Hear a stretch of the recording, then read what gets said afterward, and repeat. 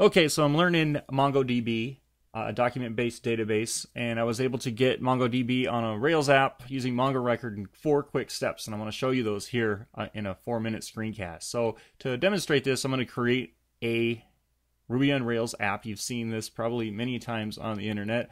I just created the application Tron, and now I'm creating a database called Tron Development.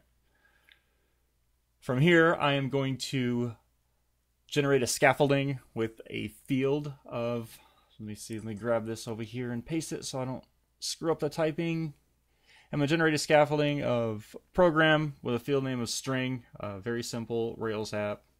Once that's been generated, I now can migrate my database. This little operation here goes away completely in document-based databases because they are schemaless.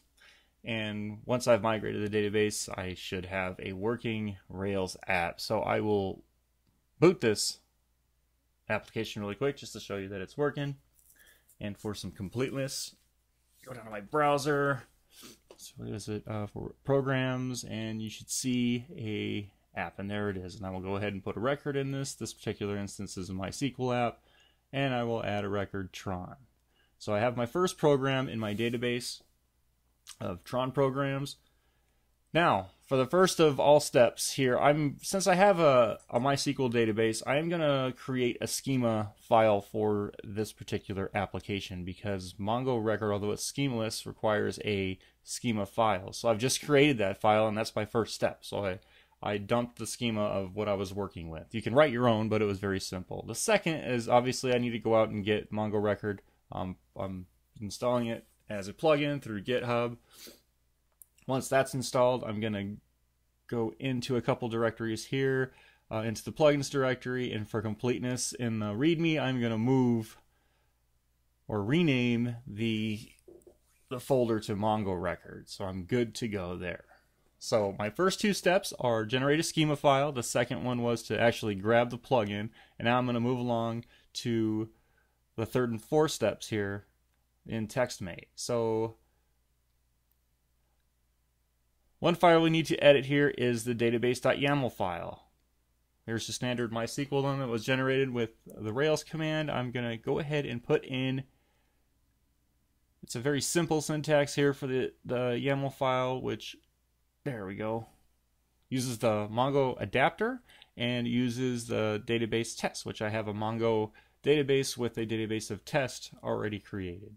Second thing here is you need to go into the model of your application, into one of the models, and you need to establish a connection to that database. And once you've done that, it's pretty simple. You're establishing the connection to the database test, which is glued to the database.yaml file. You are all done. So to reiterate, our 4 steps were: 1, create a schema file; 2, go out and get the plugin; 3, edit your database.yaml; and 4, update your model. So to show you this runs, I'm going to run this